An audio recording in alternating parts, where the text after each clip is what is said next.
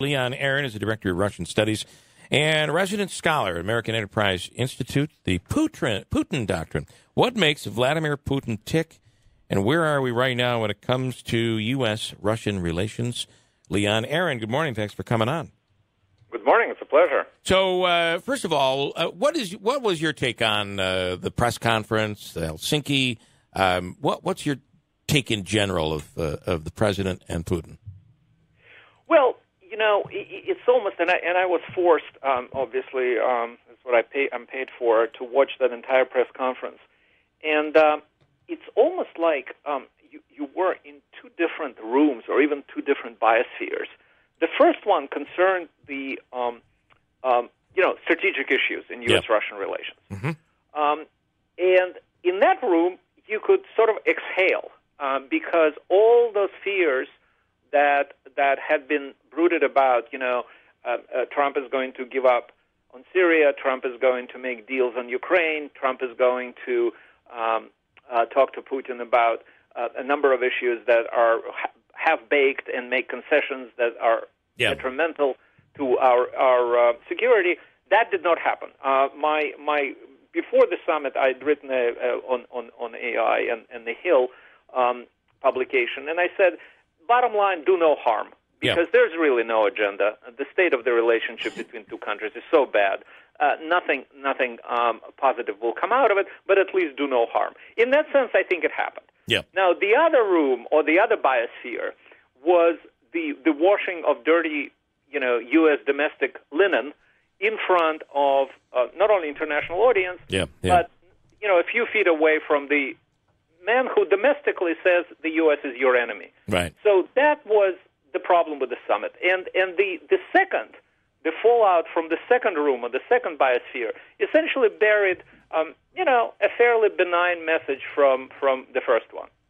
Do you obviously, when we're talking with our enemies, that's a good thing. Communication is a good thing.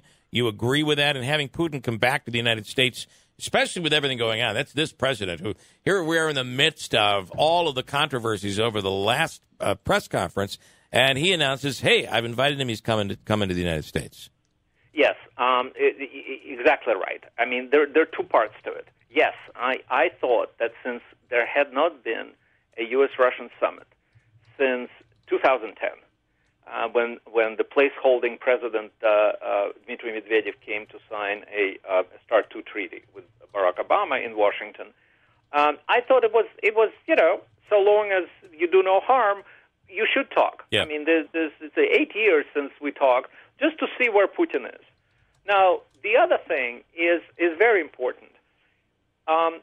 Every time a Russian or a Soviet, that was true of all the way back to Stalin and Roosevelt in Tehran and Yalta during World War II. Every time a Russian or a Soviet leader sits down with the American president, and remember, no matter what they say, America is the country that Russia always wanted to image. I mean, not entirely, but measured itself against. This is the only country that matters, ultimately, right? Right. So every time a Russian or Soviet leader sits down with the leader of the free world, it's a huge domestic boost to a regime that really don't find particularly appealing, either domestically or in terms of its foreign policy. So that's a given. In other words, that we understand, and Putin got a huge boost already.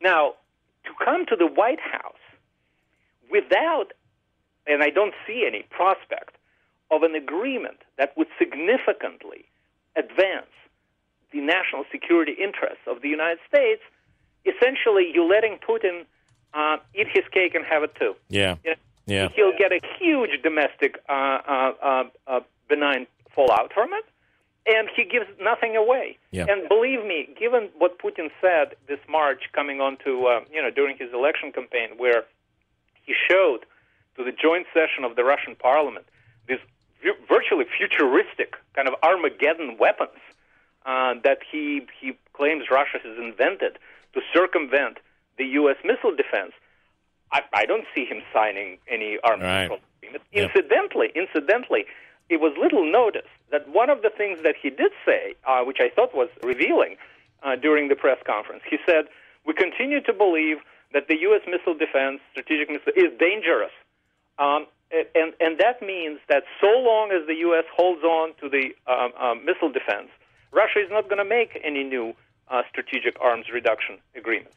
So Putin comes to the White House, gets all the pomp and circumstance, gets an immense political boost at home and on the international scene. Yep. And what does the U.S. get in exchange?